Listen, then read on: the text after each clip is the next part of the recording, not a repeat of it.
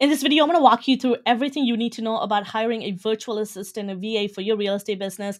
My name is Tharmila Rajasingam. I'm a real estate marketer, real estate agent, and a global team leader with eXp Realty brokerage. Thank you so much for visiting my channel. If this is your first time coming here, make sure you subscribe, hit that like button, hit the notification bell to get updates on more content like this.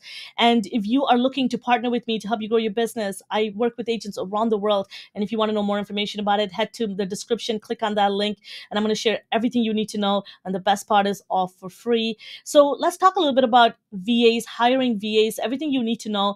The best part about all of this is that it's going to help you increase productivity in your business. It's going to help you streamline your business. And you'll be very surprised that every time I ask somebody about, have you thought about hiring a VA? The first thing they ask me is, with what money? I don't have a lot of income. And you'll be surprised how little you can spend with taking a lot of tasks that are really holding you back from growing, so that you could put it towards income producing activities and doing things that are really important in your business that a VA can do, that building that relationship with your clients, going and seeing properties, showing properties. And the really interesting part is that you'll be surprised at a VA that you can get to put in place to do some of your tasks that's going to help you actually grow your business. And it's going to actually save you money in the process. So it's actually a cost saving, and it's going to actually help you grow as well. And the best part is that scalability, right? As you grow, you'll realize that a lot of tasks and inefficiencies are what holds you back from really reaching your business objectives and your business goals. And the way you want to start off doing this is to figure out if you need a VA, is do a time study of everything that you do. A lot of what Josh and I do, as you guys know, Josh and my husband and I were business partners, and we have multiple businesses, tons of different properties here in Canada and in the US. And the way we do a lot of these things is having assistants, and we even had a co-op student recently. And the reason why we are so good at working and with other people and collaboratively with VAs, some here and some that are in other countries, and we use a different company for this. And the reason why is because we've understood where we need help, where somebody can do something. Because that's one thing that I've spoken to other team members of mine who, one of their biggest concern they shared with me is, I don't know what I'm going to give my VA because I feel like I need to do everything.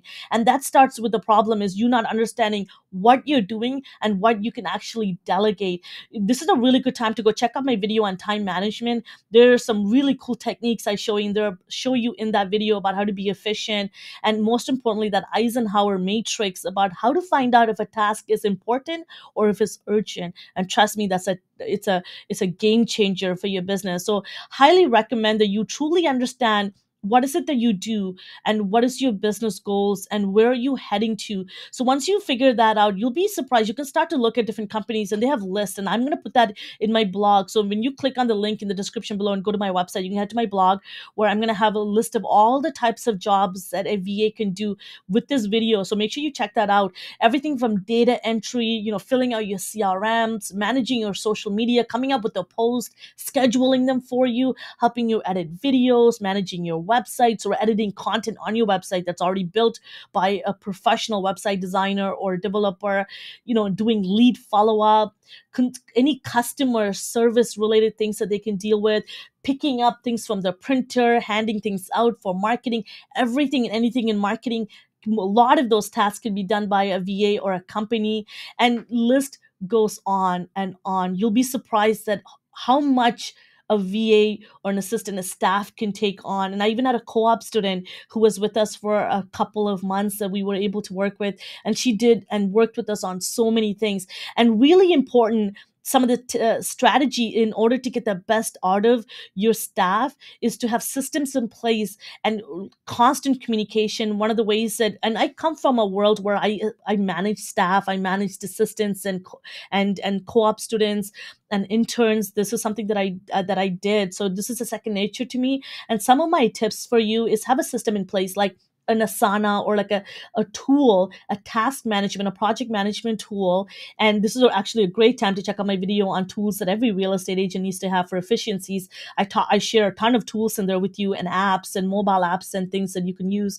I use Asana. This is where I have everyone in there. All my videographer, my video editor is in there. Our thumbnail, our designers are in there. And remember, I own a marketing agency too. So if you need help with any of that, let me know.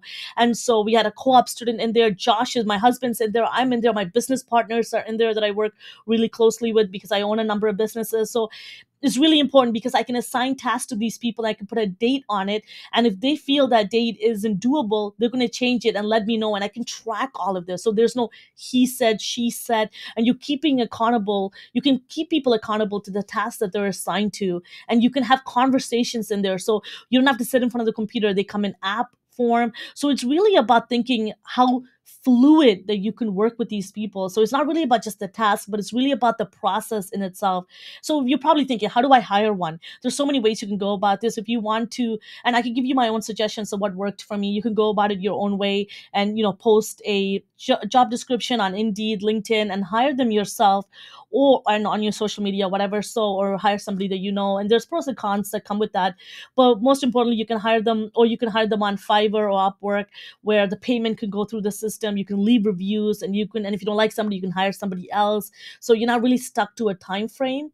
What really worked for me is I hired a virtual assistant company, and I have multiple VAs that come through this company. So if you want recommendations or referral to the company, let me know. Get in touch with me. Send me a DM on Instagram, and I'll share the company with you, and I can make an introduction for you. And this is awesome because I don't have to build out spreadsheets and pay them, because that's what I was doing with one of my co-op students that I had here, is that I had to create my own payment system. I had to create a tracking sheets to track their hours. So it's really important that you can get a lot of it done by somebody else. That's a lot of inundated tasks that come with hiring a VA, is that they're going to take a lot out of your plate, but they can add a lot of tasks to your plate. So you want to work a little smart and efficient here. So if you can have somebody do that, that's great. And for me, it's accountability. If I hired somebody and they're not as great as they saw in the interview, and I can just find somebody else, and I could go back to the company and hold them accountable if something were to happen in the business, and which is so important.